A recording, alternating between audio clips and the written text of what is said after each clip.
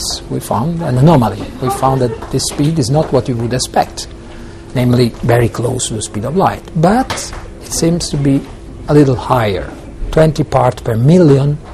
You could say it's peanuts, but it's not. It's something that we can measure rather accurately with a small uncertainty, because everybody knows that speed limit is c, the speed of light, and if you find some matter particle as a neutrino going faster than light, this is something which immediately shocks everybody, including us. I don't want to call this discovery. I want to say that this is a measurement. It's an intriguing measurement, it's a precise measurement, and in order to this measurement to become a discovery, we will need more work. Our work and the work of the colleagues.